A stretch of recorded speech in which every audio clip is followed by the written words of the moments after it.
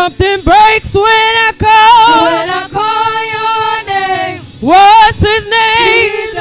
What's his name? Jesus. What's his name? Jesus. Call his name. Jesus. Do you really need him? Jesus. Do you really want him? You will call his name. Jesus. You better call his name. Jesus. What's his name? Jesus. What's his name? Jesus. What's his name? Jesus. Call his name. Jesus. Jesus. Jesus. Jesus. Jesus. Jesus. When I call your name. When I call your name. When I call your name. When I call your name. When I call your name. When I call your name. When I call your name.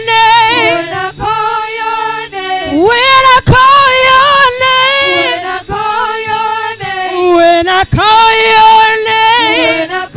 your name. When I call your name. When I call your name. When I call your name. When I call your name. What's his name?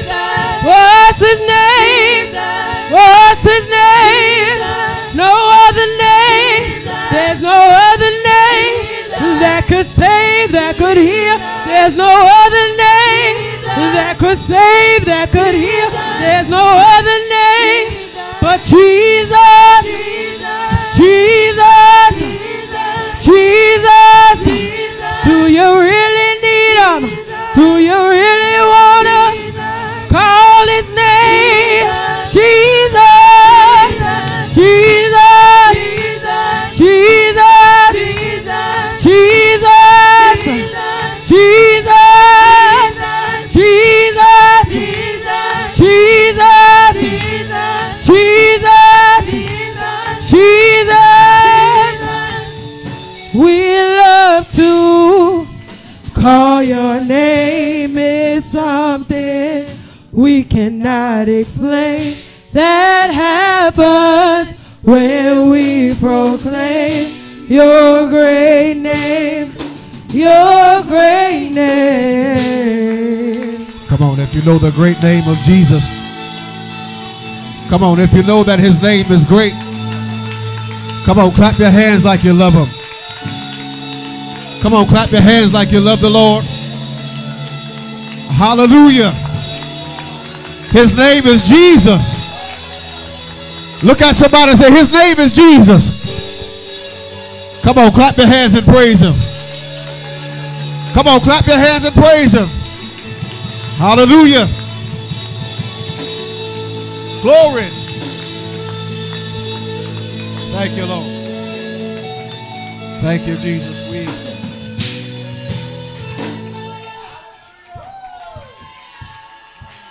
Something about the name Jesus. Hallelujah. We know devils tremble at the name Jesus. We know that there's a healer. Amen. Thank God for a few saints here today that have been healed by Jesus. Amen. You ought to lift your hands and tell the Lord thank you. Hallelujah. We appreciate the Lord today. Amen. So good to see his family here again. Amen. Sister Susan and the family, good to see y'all. Amen. I believe it was last year around this time, this young man came in on a walker, and I prayed for him, and he left out without the walker. God, in the name of Jesus, there's healing. A couple of Sundays ago, this young lady right here, she had to take shots in the back because her back wasn't good, always sitting down, couldn't move, couldn't do nothing. And a couple of Sundays ago, we prayed that healing would take place, and she was healed in Jesus' name. Hey, glory. There's healing. Hey, glory. Healing in the name of Jesus. Glory. Somebody shout hallelujah.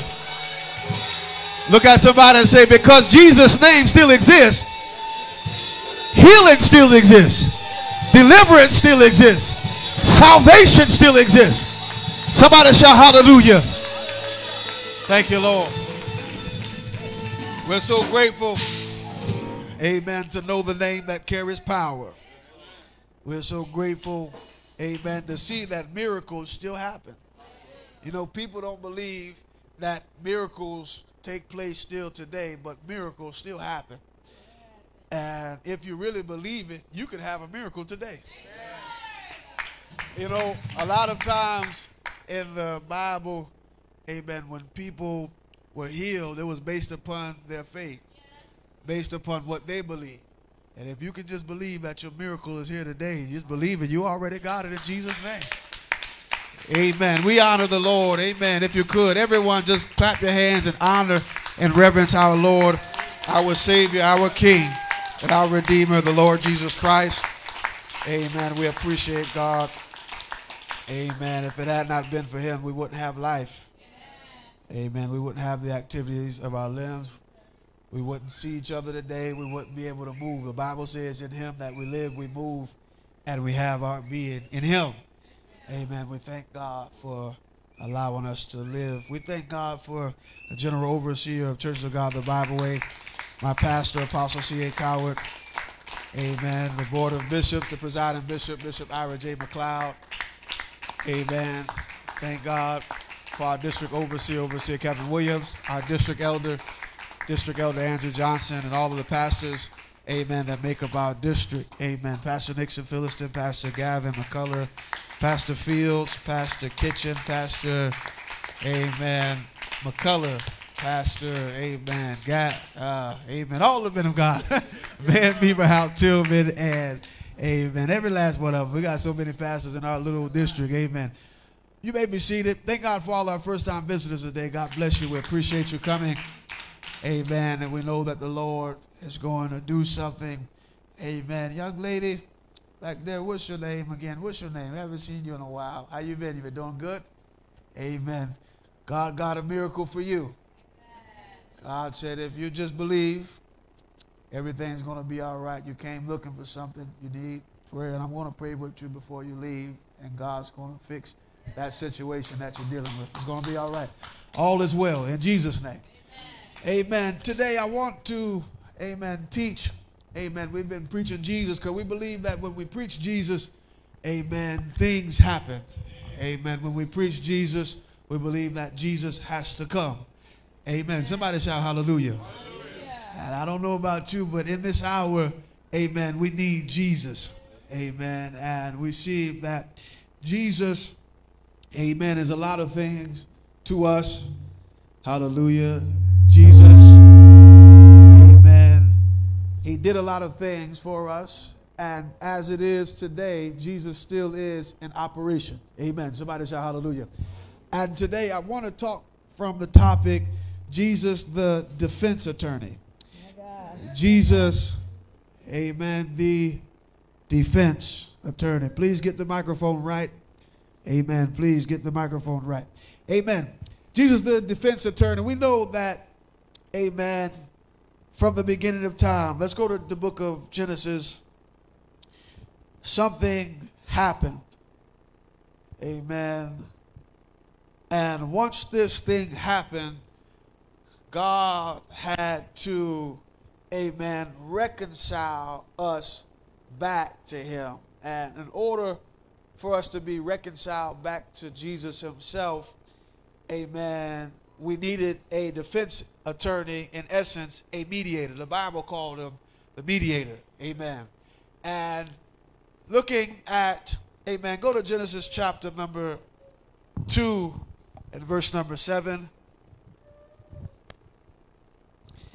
Amen. And we're going to talk about Jesus being that mediator, the defense attorney for us today. Amen. Genesis chapter 2, verse number 7. What does that say? And the Lord God formed man of the dust of the ground, and breathed into his nostrils the breath of life, and man became a living soul. And man became a what? A living soul. A living soul. So God created man. Of course, I taught last week that Adam, being the first man on the earth, the Bible says that God gave him dominion and power. So, in fact, Adam was that first king. And when Adam sinned, it put sin on everybody that was born after him. Go to the book of Genesis chapter 3 Hallelujah. Genesis chapter 3 and verse number 1. Now the serpent was more subtle than any beast of the field which the Lord God had made. And he said unto the woman, Yea, have God said, Ye shall not eat of every tree of the garden? And the woman said unto the serpent, We may eat of the fruit of the trees of the garden, but of the fruit of the tree which is in the midst of the garden, God hath said, Ye shall not eat of it, neither shall ye touch it, lest ye die. And the serpent said unto the woman, Ye shall not surely die. For God doth know that in the day ye eat thereof, then your eyes shall be opened. And ye shall be as gods, knowing good and evil. And when the woman saw that the tree was good for food, and that it was pleasant to the eyes, and a tree to be desired, to make one wise, she took of the fruit thereof, and did eat, and gave also unto her husband with her, and he did eat. And the eyes of them both were opened, and they knew that they were naked, and they sewed fig leaves together, and made them. When Adam sinned, he put mankind on trial. And what happened was, as soon as he sinned, he positioned all of us in a place where we needed to be redeemed, because he sinned, it made everyone that came out of Adam not righteous. I don't want to show you this. Go down into the book of Romans chapter 3. Hallelujah. And I want to paint this picture for you, and then I'm going to go forward, but I want you to see why we needed this defense attorney, why we needed somebody to mediate for us. Because when Adam did this, everything that came out of Adam was sinful. I don't care how pretty your dress is today, amen, you was born a sinner. Amen. I don't care how pretty your tie is, how dressed up you look today, you were born a sinner.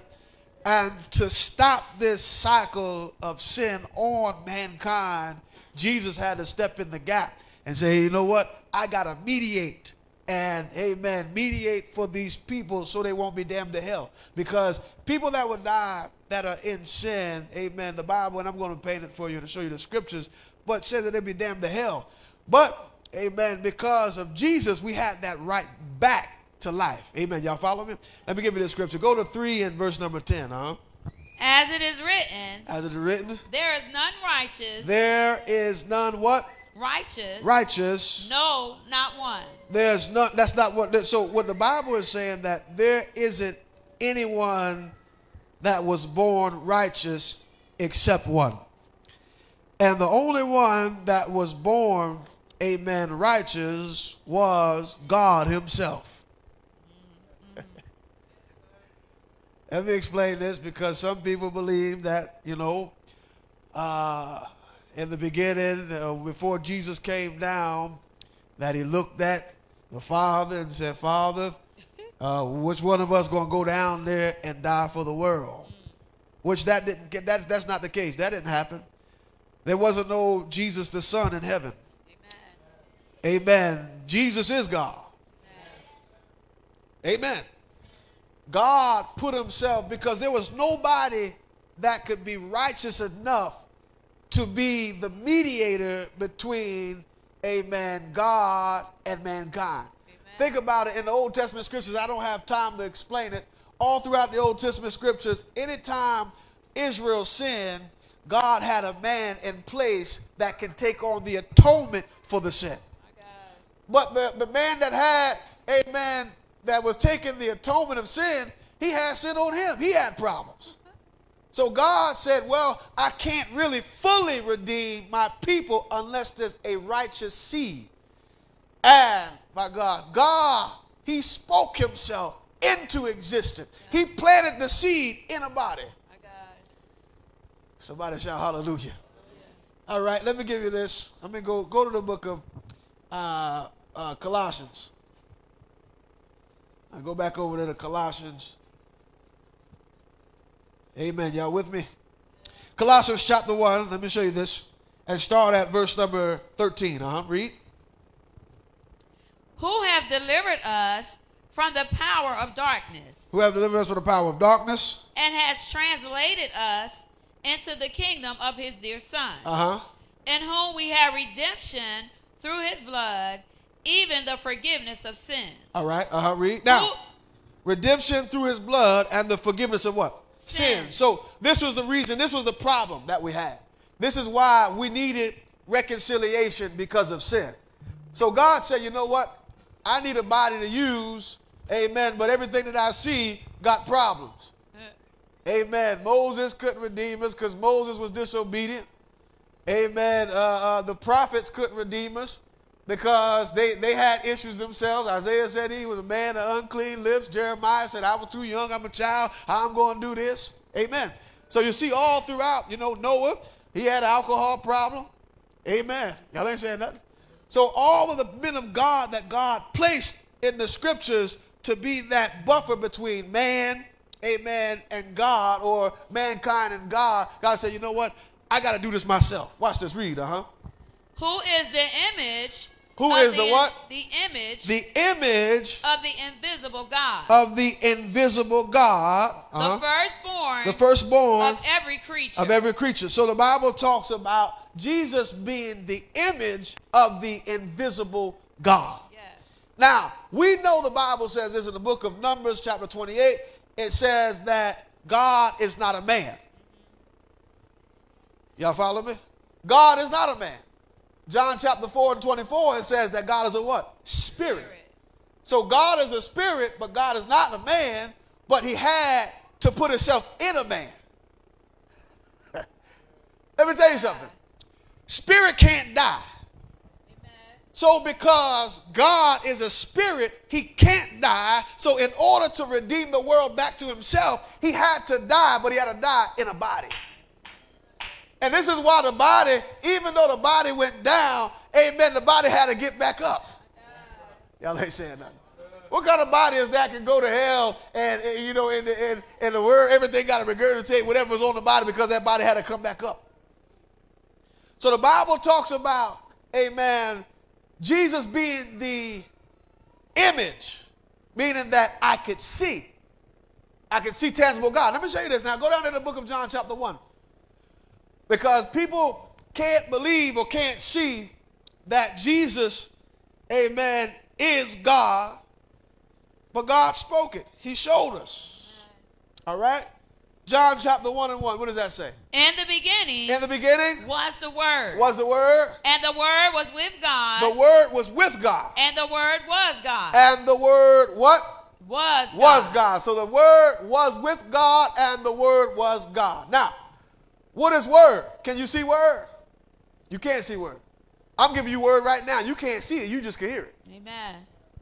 So the Bible talks about the word being in the beginning. And then the 14th verse says this. Whatever I spoke, it came into existence. 1 and 14. What does that say? And the word was made flesh. And the word was what? Made flesh. Now, the word that I spoke, because the Bible says that word is seeds. And when God have mercy.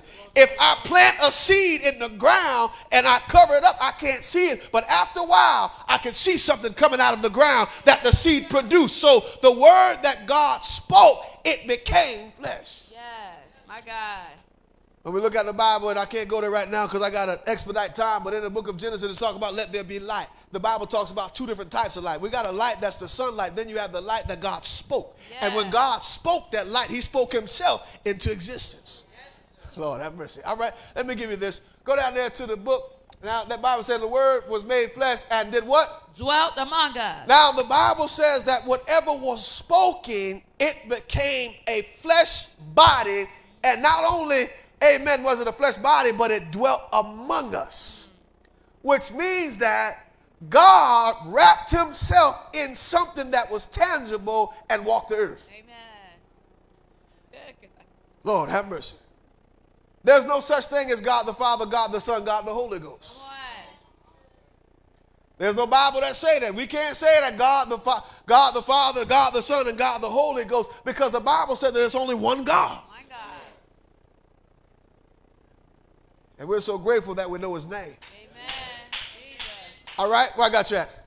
14. Read, And we beheld his glory. And we beheld his glory. The glory as of the only begotten of the Father. Full of grace and truth. Full of grace and truth. Now, people have a hard time understanding, or I don't want to say understanding, believing that God can place himself in a body on earth and father the body because it's tangible and he's a spirit. Because if he's father of all, and if I place something on the earth and it's a flesh body, I got to father the body. Lord, I wish I had somebody here. All right, let me give you a Bible. Go down there to Ephesians chapter 4. If he's the father of all, amen, because he's the father of all because he created everything. So if I'm the father of all and I create this son, or I put myself in a body that comes out the womb as a son, I got to father him. All right, let me give you a Bible now. Ephesians chapter 4 and verse number 1. Read. I therefore. Go to 4 and 4. There is one body. There's one body. And one spirit. Even as ye are called in one hope of your calling. One Lord. One Lord. One faith. One faith. One baptism. One baptism. One God. One God. And Father of all. Now, what I can't understand is how can we say God the Father and God the Son if he said there's only one God? Y'all ain't saying nothing. He says that there's only one God, so if there's only one God, we can't say that God the Father, God the Son, and God the Holy Ghost, because we have a problem. I can't see, amen, God the Father because he's spirit. Amen. And then if you say God the Holy Ghost, then God the Holy Ghost is a spirit too. But if the Bible says only, now, in that same scripture, talk about one spirit. Lord, have mercy. Go back up. Let me show you this. Go to, amen, hallelujah. Somebody shout hallelujah. Hallelujah. All right, go back to the 4th verse and read, There is one body. One body. And one spirit. And one what? Spirit. One spirit. So if the Holy Ghost is a spirit and God's a spirit and they're not one, then we got two spirits, but the Bible says only one spirit. Yes, sir. That's good. Somebody shout hallelujah. All right, so now, amen, we have the concept of God being one. One thing that he taught to Israel in the book of Deuteronomy, they call it the Shema. It's called, in the book of Deuteronomy chapter 6, the Bible talks about God being one. Amen. He said, one thing I don't want you to get confused. Let me tell you something. The devil know that God's one. But people, they try to make God into 3 different people, but the devil know that he one. And if anybody know that God is one, it got to be Satan, because he was the one that was in God's presence. Lord have mercy. Satan was in the presence of God. So if Satan was in the presence of God, let me give you this. Go down to James chapter number 2. Lord have mercy. I ain't even touched none of these scriptures that I got on this paper. Y'all give me a second. Y'all bear with me just a second here. All right? Where I got you at? James. All right, James chapter 2, amen, and verse, hallelujah, 19, what does that say? Thou believest that there is one God. Thou believe that there's one God. Thou doest well. You do a good job. You believe there's one God. The devils also believe. The devils also believe. And tremble. So the devil knows that God is one. Let me show you this. Nobody, you've never been in the presence of God like Satan's been in the presence of God. Nobody in here has ever been in the presence of God how Satan has been. Amen. I don't care how saved, sanctified, filled with the Holy Ghost you are. Nobody has been in the presence of God like Satan has been. We feel the, the presence down here on earth, but Satan was in the heavenly realm covering God. Let me give you a Bible. Go down to Ezekiel chapter 28. I got to work this thing so you can understand why Jesus had to mediate for. Listen, it's the funny thing is that Jesus, amen, the Bible calls him the judge. He's a righteous judge, but not only was he the righteous judge, but he had to be the attorney and the judge at the same time. Lord, because, see, the flesh side of when he put himself in flesh, he understood what this flesh body went through. That's why he had to be the mediator in the flesh body. Amen. So he could understand. He said, now, because in the Old Testament scriptures, God, he'd just kill you. Stuff happened, he just said, yeah, go to kill him. He out of there. Go and kill him. This person do that, kill him. People that was gathering sticks, brother gathering sticks on the Sabbath, they killed him. Gathering sticks, stone him. Somebody that, if a woman had sexual relations with somebody before marriage, she can die, get stoned, killed. That's how God was in the Old Testament. But he put that flesh on. He said, all right, now see, this is a little different. The Bible says that Jesus was tempted at all points as a man. So everything that a man feels, whatever you feel as a man, when Jesus walked this earth, he felt the same exact thing. So if he felt that thing, that's why things changed. Remember, Lord have mercy. Remember the lady at the well, amen, or they was trying to stone somebody. They was trying to stone this woman. And everybody was gathering up stones. Now, as the Old Testament scripture said, she should have been stoned. But when Jesus put on that flesh body, he said, hold on now. Man without sin, cast the first stone.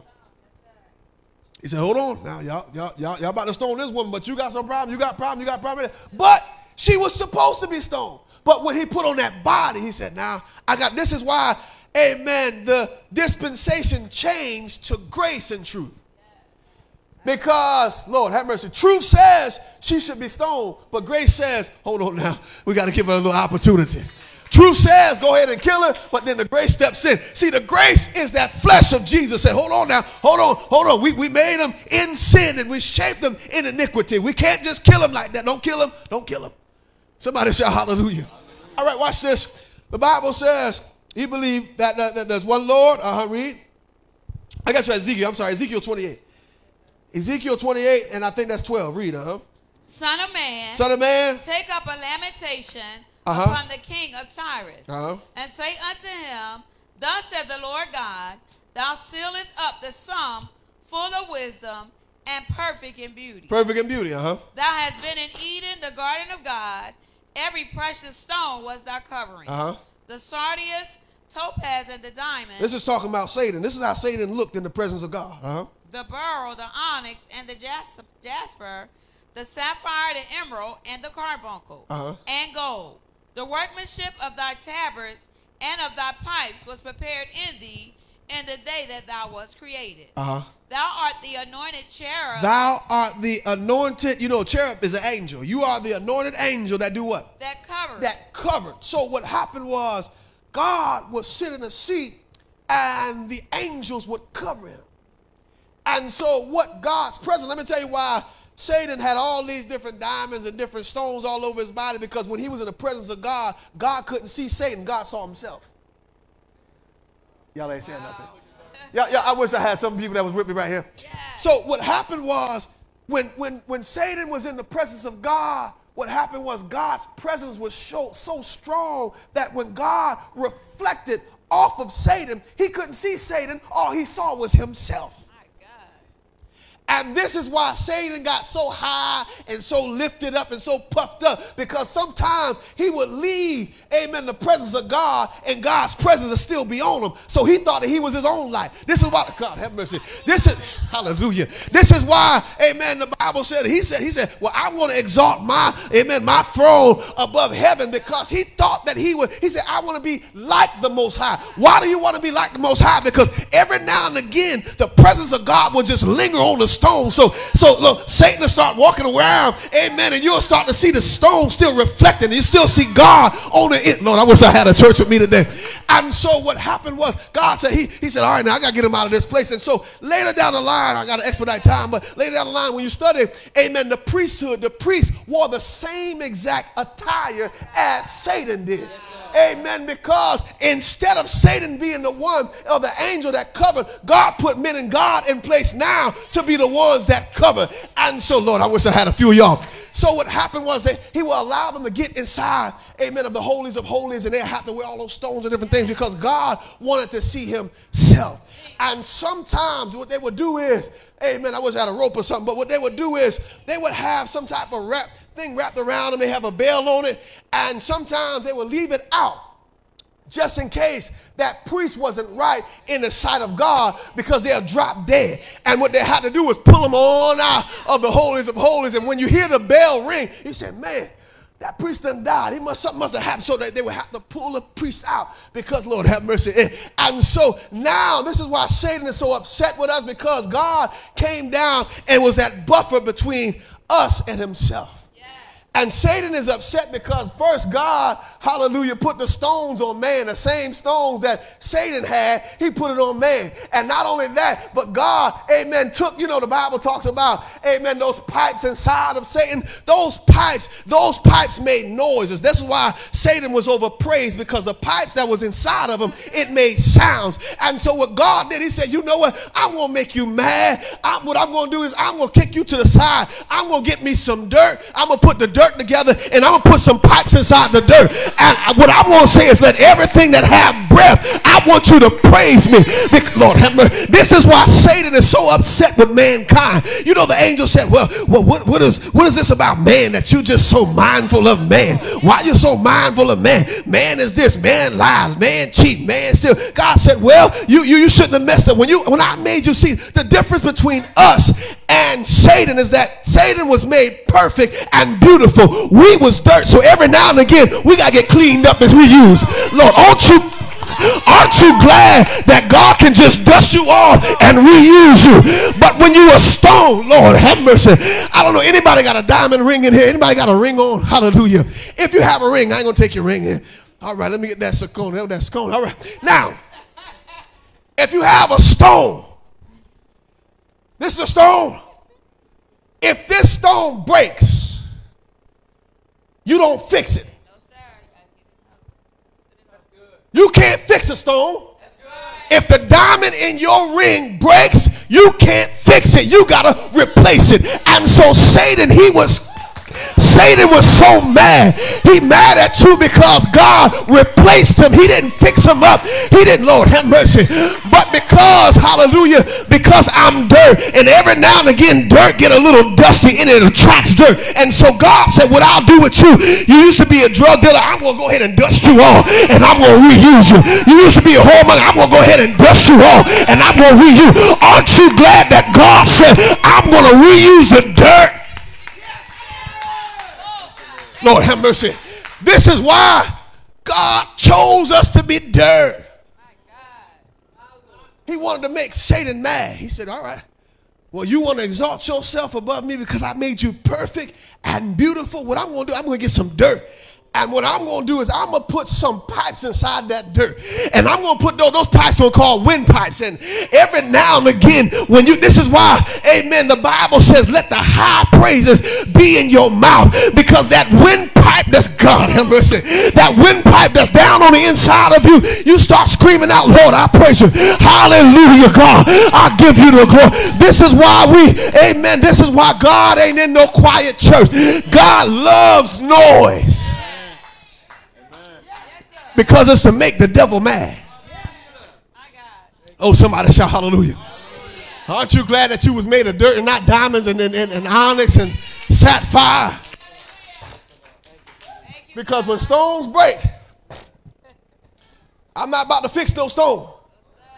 I got to replace that stone. And so because Satan was a stone, he had to be replaced. But when you're dirt, you can get dusted off and reused. Somebody shout hallelujah. Hallelujah. When you get dirt on that shirt that you wear today, you ain't going to throw that shirt away. You're going to wash it. And the Bible talks about being washed by the word of God. Oh, somebody shout hallelujah. Look at your neighbor and say, I'm clean by the word of God. I'm so glad that I came in this world dirty, because every now and again God will use a man of God to speak to me, to hallelujah, put a little dial on me and a little water on me so I can be clean. Somebody shout hallelujah. So amen, Satan is upset, and Satan, amen, is on the witness stand telling God about you. In fact, the Bible tells us that he's an accuser of the brethren. Go down to the book of Revelation. Amen. And you can say whatever you want to say. Whatever Satan is saying about you, he ain't lying. Y'all ain't saying nothing. He tell because I'm going to tell you how. Go down into Revelation 12 and 10. I'm going to tell you how. Everything that Satan say about you, he tells the truth. He ain't lying on you. Because the Bible says that a liar can't tarry in the eyesight of God. So when he go down there snitching, oh, he telling the truth. Watch this, read 12 and 10, And I heard a loud voice saying in heaven, now is come salvation and strength, and the kingdom of our God, and the power of his Christ. For the accuser of our brethren. The accuser of our what? Our brethren. Is cast down. Cast down. Now pay attention to the language. The accuser of who? Our brethren. Our brethren. The accuser of the saints. My God. So don't ever get so in a place where you think that, amen, oh, I'm untouchable. He talking about saints right there. Amen. Saints being accused because there are some people that need some deliverance in some areas of their life. Amen. And you can look deep. You can look deep like you ain't nothing wrong with you. You need some help. Amen. Aren't you glad that God was that mediator and that defense attorney? Every time Satan got on the witness stand, he said, yep. Yeah, she, amen. She had smoked that joint. She was just came out of service. She had hit that joint one time. Lord have mercy. And Jesus said, well, I hear what you're saying, but I can't see what you're saying. Lord have mercy. Let me explain this now. He said, I hear what you're saying, but I can't see what you're saying because everything I see is my blood. Aren't you? God, I wish I had a church with me today. Hallelujah. Come here, Frank. Hold this towel up like this. Hold this towel over my eyes. Amen. Every time they come over there to God and say, oh, brother, such and such, it's Satan telling on them. God said, yeah, I can hear what you're saying, but I can't see it because the blood is blocking my vision. Aren't you glad that Jesus, hallelujah, died and put that blood there? So it's the blood from the mediator that separates you from God. Thank you, Jesus. So our defense attorney is the one that bled. Every now and again, God remind him own self. See, when the Spirit of God say, hold on, we got to take them out. Then God in the flesh, the defense attorney, he just turns his back towards the Spirit of God and say, you see the stripes on my back? That was for him. You see the stripes on my back? That was for her.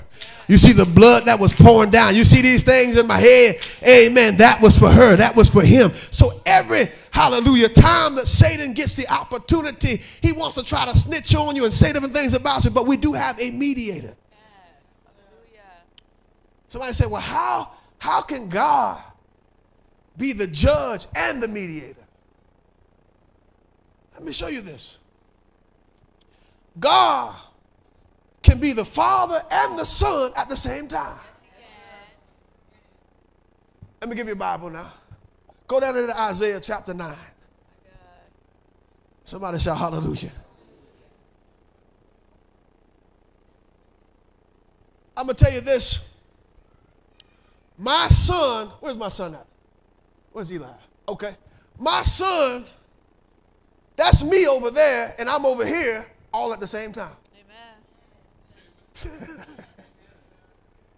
So I could be, hallelujah, all the way in Florida and Georgia at the same time. It's just a different manifestation of me. So this is how the Father could be the Father and the Son at the same time. Because I'm his father, he's my son, but that's me over there, and we're here at the same time. Lord, somebody shout hallelujah. So, amen, you see that the Father, and let me explain this to you now, because the Bible talks about Jesus being the root of David and the offspring. Bible said that he's the root and the offspring. So the root is the beginning and the offspring, amen, is later down the line. Meaning that if you got a tree, amen, that has seeds, amen, the orange seed placed in the ground, it starts to root. But then, amen, months later, you got oranges on the tree.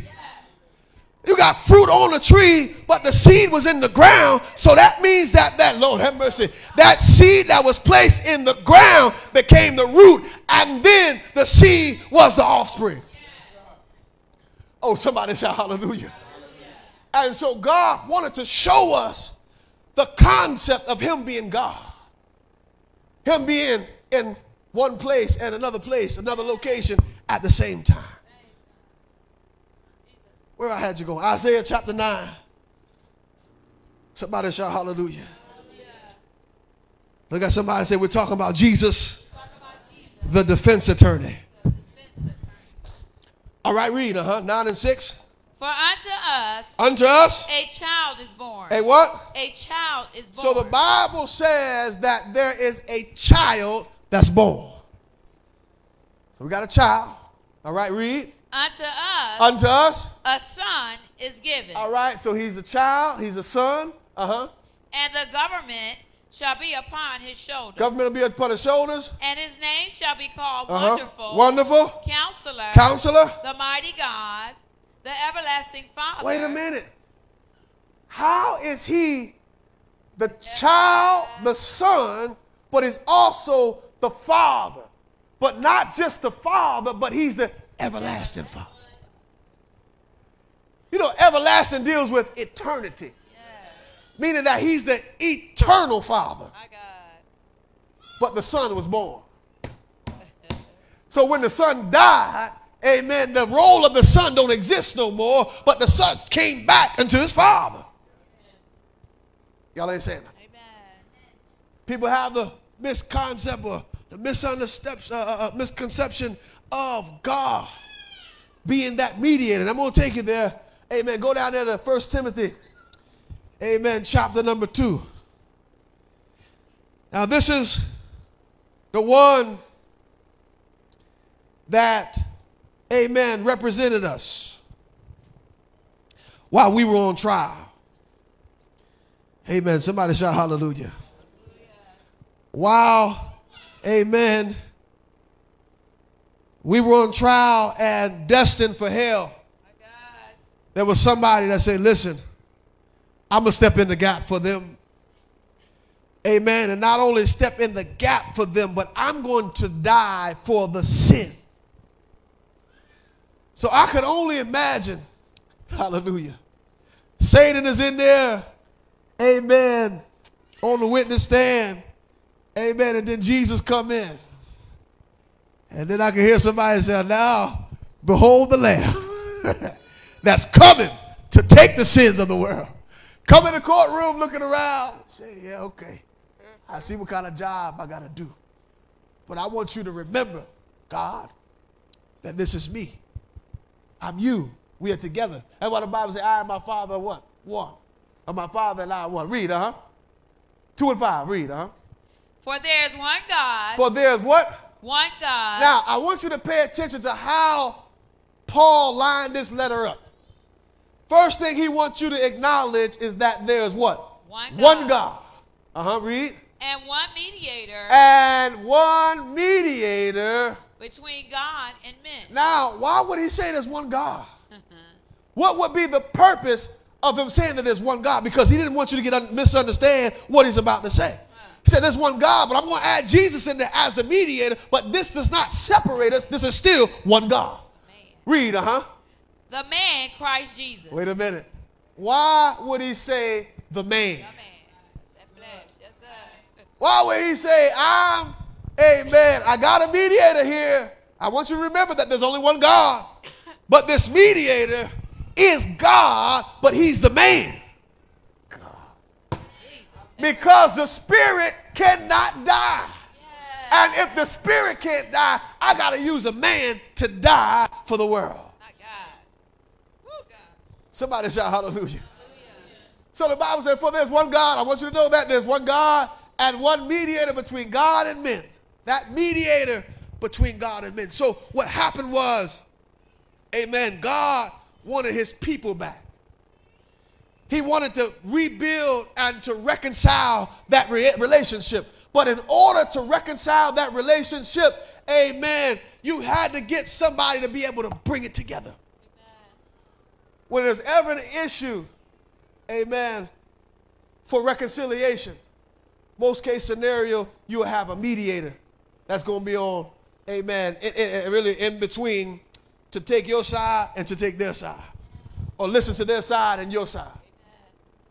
But isn't it ironic that the mediator, amen, is supposed to be neutral? Oh, y'all ain't saying nothing. The mediator is neutral. But when he mediated, he had to remind God of who he was and remind him of who the people were. He had to get up and say, hey, listen, man, you created these people like this? Talking to himself. Amen. Y'all ain't saying nothing. So I want you to remember, go down to Hebrews chapter 9. Oh, I'm sorry. Go, read that next verse. For there's one God and one mediator between God and men, the man, Christ Jesus, who gave himself a ransom. Hold on. He gave what? Himself. Now, I want you to leave that right there. I want you to go to John 3:16. Everybody should know this. Because we got to make the scriptures make some sense here. Now, I got a problem because the Bible says one thing. It says what? For God so loved the world. That he gave his only begotten son. All right, wait a minute. The Bible says that God gave his son. But then when we go back to 2 Timothy, when we get the revelation of what happened, read, Who gave himself. Who gave himself. Lord, now, if you ever offer something, there's somebody that has to give it. Yes. I got it. You never see in the Old Testament the lambs and the bullocks running over there saying, oh, go ahead and kill me. All ready to be offered up. An offering had to be given. Yes. The Bible says that he gave himself. Lord. Meaning that he offered himself as a ransom. Oh, Lord, I wish I had 25 of y'all with me today. Read, A ransom for all to be testified in due time. Wait a minute. To be testified in what? God, in due due time. time. But what do you think that means? Testified in due time is when the scripture in the book of Revelation, it talks about the Lamb coming out of the throne. That's that testimony of the due time. That's him showing that I am God. I am the one that died for myself. I put myself in the body. I died and gave myself to myself. My God. Oh, Lord. Can I tell you something? When Abraham and Isaac, when Isaac was being offered, Abraham was about to kill himself and offer himself up. Because his son was him. Lord, have mercy. Oh, somebody shout hallelujah. So you see that, amen, Abraham is about to kill himself as an offering. Just as Jesus gave himself as an offering. Bible says, read that one more time. I want you to see it real good. Who gave himself. Who gave himself. A ransom for all. A ransom for all. To be testified in due time. To be testified in due time. Somebody shout hallelujah. Hallelujah. All right, go down there to the book of Hebrews chapter 9. Amen. And 15. I'm about to push time out the way now. Amen. And for this cause. And for this cause. He is the mediator. He is the mediator. Of the New Testament. Of the New Testament. That by means of death. That by means of what? Of death. So the only way that we could be reconciled back to God is by what? Death. And once he became the mediator, this is why it's very important to be baptized in Jesus' name. Amen. Because the Bible says when you're, amen, baptized into Christ, you do what? You put on Christ. So if I put on Christ, amen, if I'm in that courtroom, amen, God can't even see me. He just see himself. Somebody shout hallelujah. Read, For the redemption of the transgressions. For the redemptions of the transgressions. That were under the first testament. They which are called might receive the promise of eternal inheritance. The eternal inheritance. Only way that I can get that eternal inheritance, I have to be inside of the eternal Father.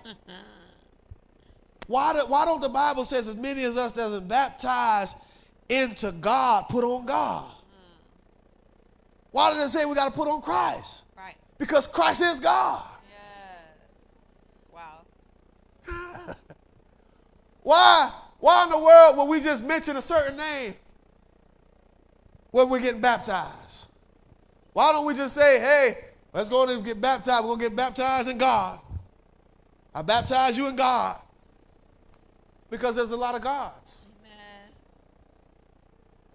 Why can't I just say I'm going to baptize you in Father? I'm going to baptize you in Father. Because there's a lot of fathers. So we got to be specific so we can be, amen, inside of the Father. Amen. Because we're not getting in the Son because the Son is done away with. But we got to get back in the Father because we came out of the Father. We didn't come out of the Son. Oh, y'all ain't saying nothing. Let me show you this. Go down there. Amen. We didn't come out of the Father, out of the Son, but we came out of the Father. Go down there to Ephesians chapter 1.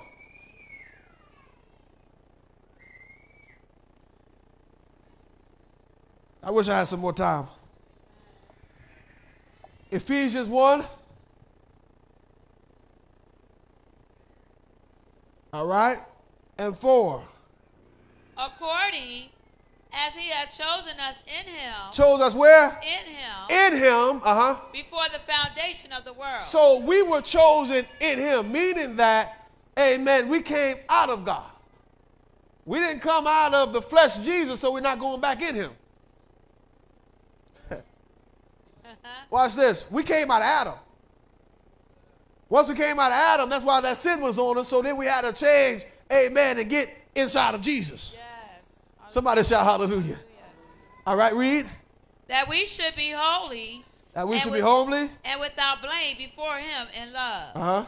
Having predestinated us unto the adoption of children by Jesus Christ to himself. Wait a minute. Now, I got a problem. Because when you read this scripture, and I'm about to close here, I just need y'all for just a second. Having predestinated us unto him, unto the adoption of children by Jesus Christ to himself. So if Jesus have adopted kids, then that don't mean he a son no more. That means he's somebody's daddy.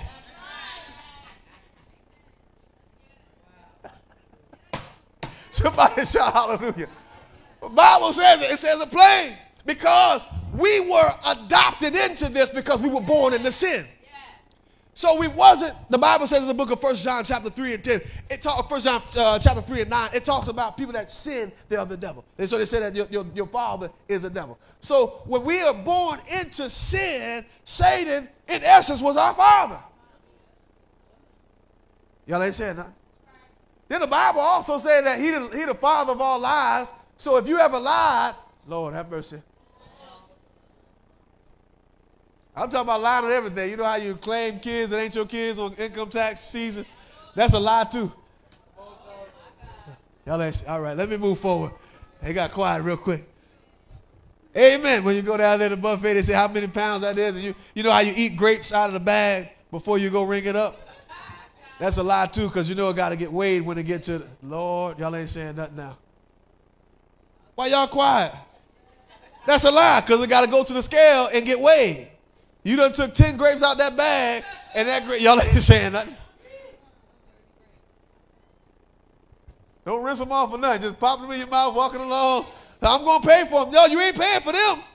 You paying for what's left, because it go by the weight.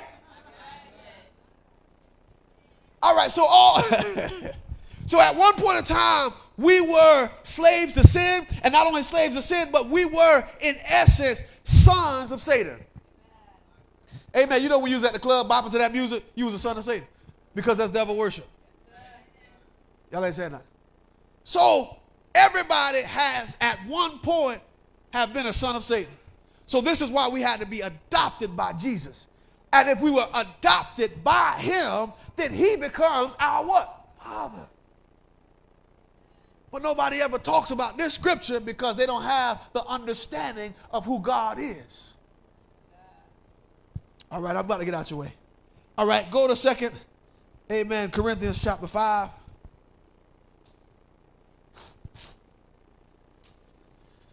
Somebody shout hallelujah. Look at somebody and say, neighbor, I'm grateful that Jesus was a defense attorney. All right, 2 Corinthians 5. And 21, For he had made him. Go up to 18, And all things are of God. All things of God. Who hath reconciled us to himself. Wait a minute. He did what? Reconciled us. To who? To himself. All right. Listen. If Jesus is the mediator, My God. he's doing the reconciliation. The Bible says that Jesus was the mediator. Yes, it did. But then this scripture says that he reconciled us unto himself by Jesus. So in essence, him being the mediator and the reconciliator, God all in one, doing everything by himself. Using a body. Read, By Jesus Christ, and hath given to us the ministry of reconciliation. To wit, that God was in Christ. Wait a minute. This is how he reconciled us back to himself. Because God was where? In Christ. He was in Christ. My God. Because God had to get inside of a body in order for it to die. Then the Bible says he reconciled him to himself. Read, Reconciling the world unto himself. Again, he says, because God was in Christ, that's the only way that I could reconcile the people back to me. I did this. Yes. It wasn't Jesus the Son that did it, but it was me that got in the Son, and we did it. Y'all ain't saying that. That was my, listen, see, the Bible shows that he was humanity and divinity all at one time. Yes. My God. Somebody shout hallelujah.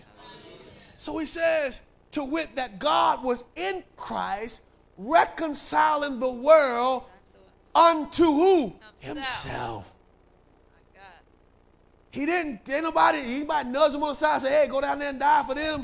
Hey, you go down there. No, you go down there and die. He did it himself. Read, Not imputing their trespasses unto them. Not tallying up trespasses, not typing up, imputing, putting it in, imputing a computer like computers. So imputing, calculating their trespasses against them. I'm going to step in the gap for their trespasses. Read, And have committed unto us the word of reconciliation. Now then we are ambassadors for Christ, as though God did beseech you by us. We pray you in Christ's stead, be ye reconciled to God. Now, I don't want to get too far into this scripture, but if you understand the concept of what God did, then you understand the concept of what the pastor is today. It's the pastor's job to reconcile you back to Christ because we're in Christ's stead. That's why he indicated the man, Christ Jesus. Somebody shout hallelujah. All right, now we understand that he reconciled the world back to himself. And the reason why Jesus had to reconcile us back to himself because we were a rebellious people. We were a people that didn't want to listen. We were a people that, amen, did not want to be in love with God like he loved us.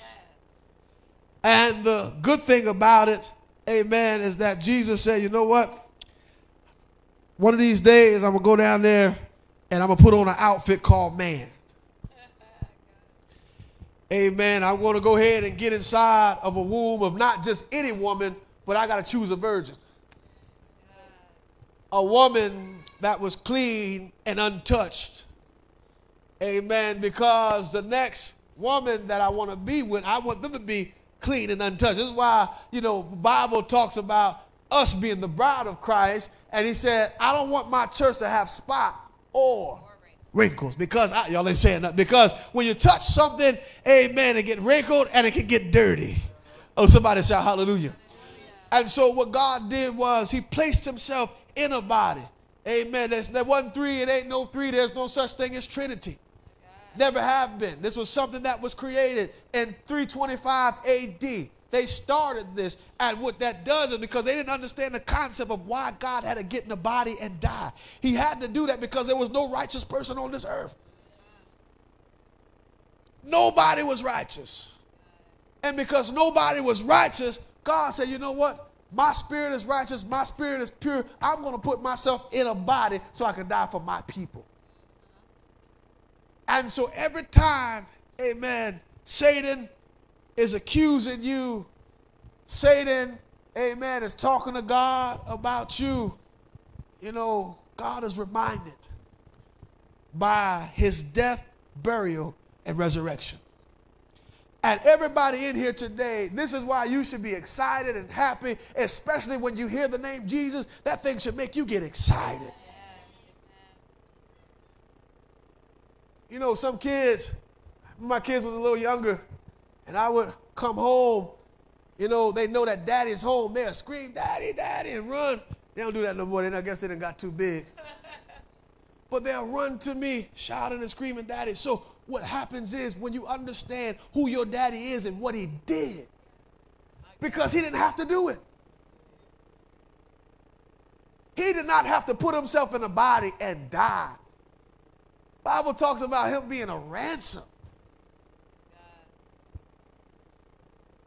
Something to think about. That Jesus, and I'm going to tell you this and I'm closing.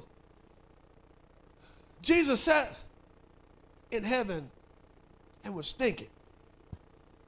I'm not talking about no son Jesus, because the son Jesus wasn't in heaven. The son Jesus, the Bible said he was born of a woman. But Jesus, when he's in heaven, he was thinking and looking like, man, this is my creation. They're going to waste. I got to figure out a way so they won't go to hell. Because everybody, last scripture I promise, go to Revelation 20 and 11. And I'm closing. Everybody that was in a sinful state or died in a sinful state, they were supposed to go to hell. God said, you know what? I done got in that body, and I done realized that it's hard being in that flesh body. So I got to get these folks, I got to give them a different, you know, I got to give them grace and truth now. I can't just give them that truth. I ain't going to just kill them for stuff, but I got to give them a little grace. Read, And I saw a great white throne, and him that sat on it, from whose face the earth and the heaven fled away, and there was found no place for them. And I saw the dead, small and great, stand before God, and the books were open. And another book was opened, which is the book of life. And the dead were judged out of those things which were written in the books, according to their works. And the sea gave up the dead which were in it, and death and hell delivered up the dead which were in them. And they were judged every man according to their works. And death and hell were cast into the lake of fire. This is the second death. And whosoever was not found written in the book of life was cast into the lake of fire. So, this is a rightful punishment for sin. Rightful. It's a rightful punishment. But because Jesus stepped in the gap, he gave us the opportunity to be saved. Opportunity. So what Jesus did was, in essence, he put us back in that Garden of Eden, right by that tree of life, to remind us of the life that we have inherited. This is why Adam and Eve got kicked out of the garden, because there was a tree there that could have gave them life. But because they sinned, it was death on them. Somebody shout hallelujah. And this is why, you know, when, amen, God come back, rapture take place, we're going back to that Edenic state, that when we're back in, as if we were in the Garden of Eden all over again. We'll go back to that, you know, back to that state in that spirit realm where they were. Amen. Somebody shout hallelujah. So Jesus was a mediator and an attorney for us to restore that relationship. Amen. And it's amazing how he could use himself for restoration. It's amazing how, amen, Jesus could look at us and feel what he feels, but still say, you know what, I'm going to die for them. See, the Spirit of God could not be the mediator, because all of us would go, everybody be in hell right now. Everybody. Everybody. If the Spirit was the mediator, everybody be in hell. But because he put the man, he put the flesh on. And when he put that flesh on, he had a better understanding. You know, everyone's standing, I'm about to close. When somebody make a phone, They don't understand how that phone is. They understand what they put together, but they're not the phone. And so Jesus, he created the world. He created mankind, but he didn't understand how mankind felt. Because he wasn't mankind. If I make a shirt, I know what that shirt is supposed to do. Amen. But I can't feel the infirmity of the shirt. I can't feel if the shirt got stretched out, shrunk. I can't feel it, but I know I made it, and I know what the intent of the shirt was for. So when God made man, he made man with an intent. And when man sinned, or man got outside of the will of God, once man did that, he said, you know what? He put himself in a body so he can be able to feel. Put this on, y'all don't have to grab it on the Bible. Get Hebrews chapter 4, put it up on the screens. 4 and 12.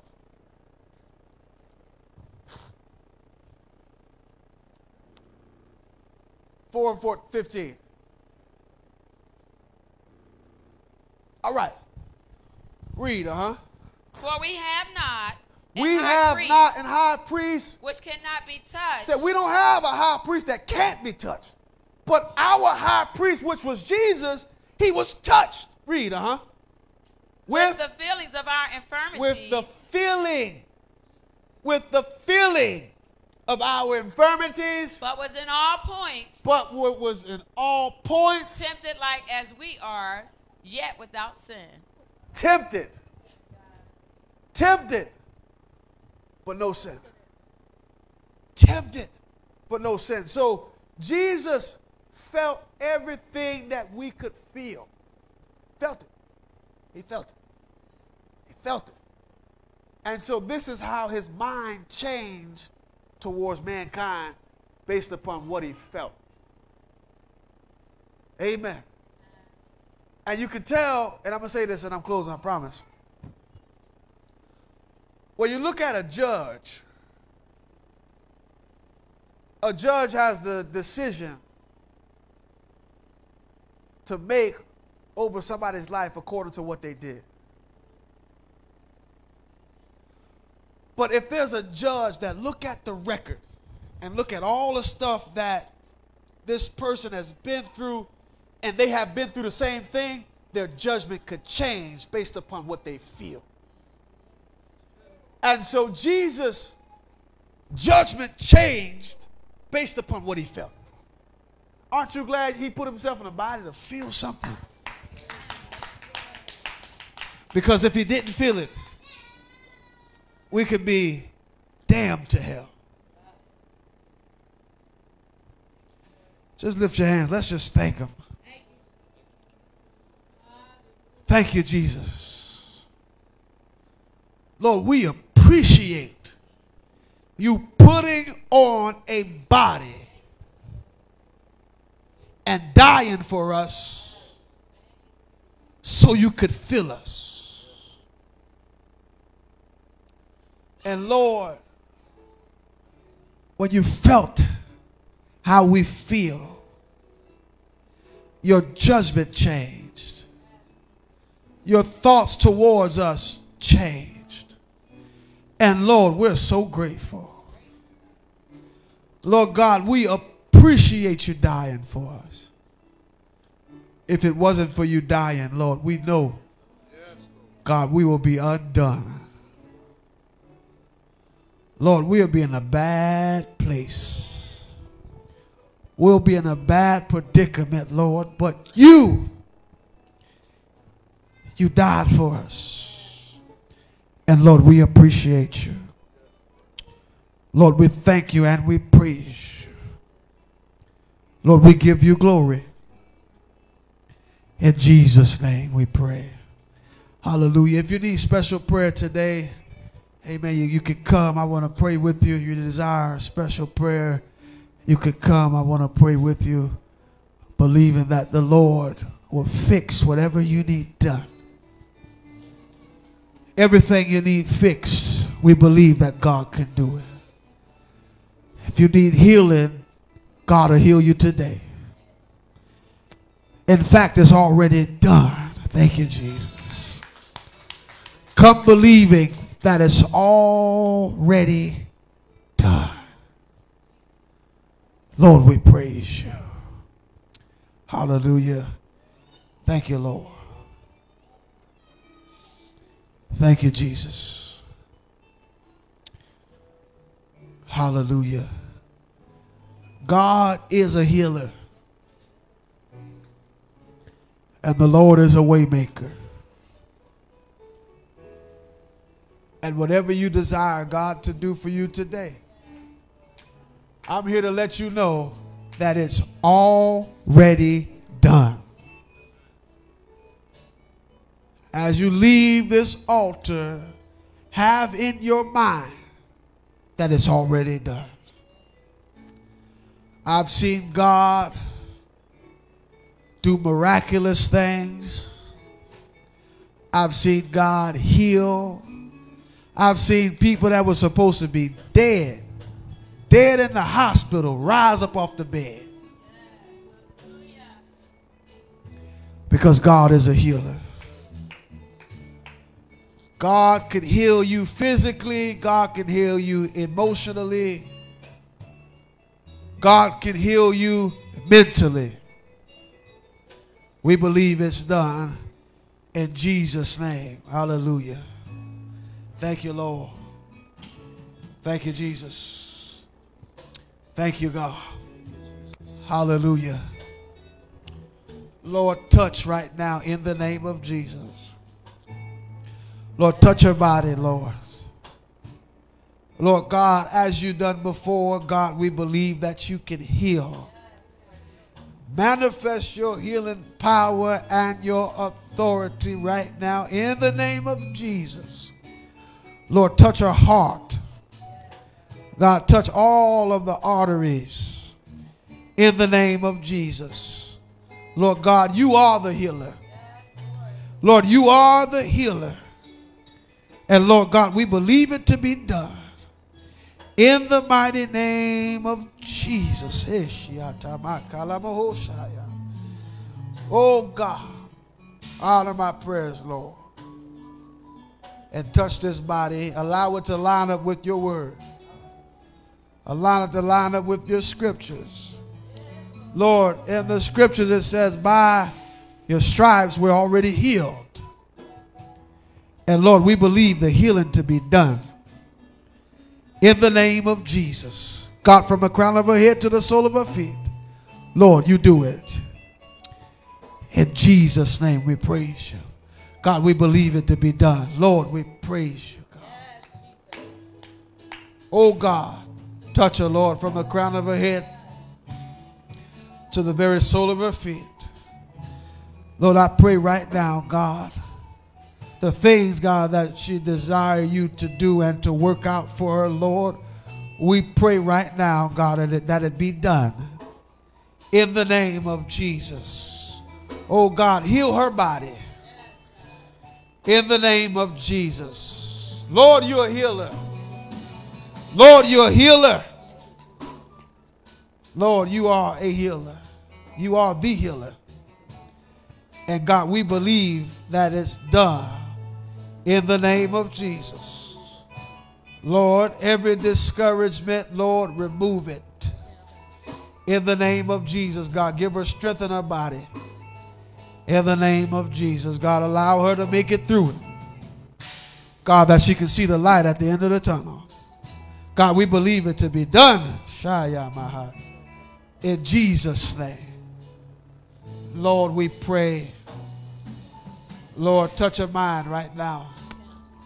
God, every mind battle, every mind fight. God, every discouragement, Lord. Lord, I pray right now, God, that you step in. Lord, work this situation out right now, God. Lord God, in the name of Jesus. Oh God, even this relationship issue, God, that's going on right now. Lord, I pray right now, God, that you help her to stand strong. God, and believe, God, that you're able to make a way for escape, God. In the name of Jesus. God, all of the mental and emotional hurt, Lord God, I pray now, God, that you fix it. Lord, you work it out. In the name of Jesus. God, I pray you help her to forgive herself right now. In the name of Jesus. Help her to forgive herself, Lord. God, that she could move forward in her life, God. In the name of Jesus. The Lord said he made the way for you. Take the way. Don't. Sometimes you can hold yourself down by staying in certain situations. God said he allowed you to get out of it. Don't go back. Don't return, because it'll be worse than what it was. Whatever you're climbing out of, God allowing you to climb out of it for your benefit. God allowing you to move forward for your benefit. So don't return back to it. Thank you, Jesus. God, we praise you. Yeah, my glory. Thank you, Jesus. Lord, touch. Lord God, in the name of Jesus. Oh God, touch her right now, God. And everything she's dealing with, God. God, I pray right now, God, that you make a way, God. Lord, touch her mind right now, God. God, make her stable, God. God, while her mind's racing and running, Lord. Lord, I pray right now, God. Lord, that you do it. You are a mind regulator. You are a mind stabilizer. In the name of Jesus. Oh, glory. It is well. Lord, you do it. In the name of Jesus. God bless us only you can. God, you help her, God. You be that aid. God, you be that buffer. In the name of Jesus. Lord, we praise you. God, we bless you. In Jesus' name. Glory. Glory to God. Glory to God. Lord, we praise you. God, we lift you up. God, everything that she desired, Lord. God, I pray right now, God, that you do it for her. Lord, that desire to get back to that spiritual place, Lord, God, I pray now, God, that you help her. God, pull her into it, God. In the name of Jesus, God, every blockage, every hindrance, Lord. Lord, I pray right now, God, you step in the gap. In the name of Jesus, God, right now, God, Lord, you do it. God, you touch her mind right now. In the name of Jesus. Lord, I pray, God, that you even revisit, Lord, to that prophetic gift, Lord, that she's seeking to get back into. Lord, you stir it now. In the name of Jesus, God. Lord, you open her back up. Take her back into the spirit realm.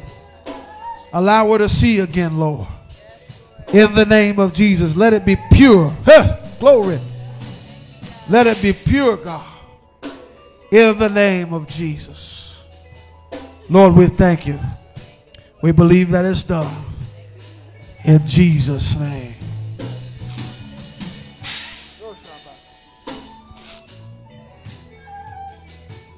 Thank you, Lord. Lord, we praise you.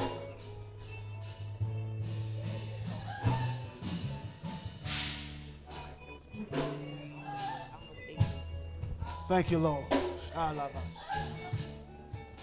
you, Jesus. Thank you, God, for being a vessel to fast, God, during those 3 days, Lord. I pray, God, that you bless her, Lord. God, give her the desires of her heart, God, due to her obedience, Lord. God, we thank you, Lord. God, we praise you. Lord, we believe it to be done. In Jesus' name, we praise you. God, we praise you. Thank you, God.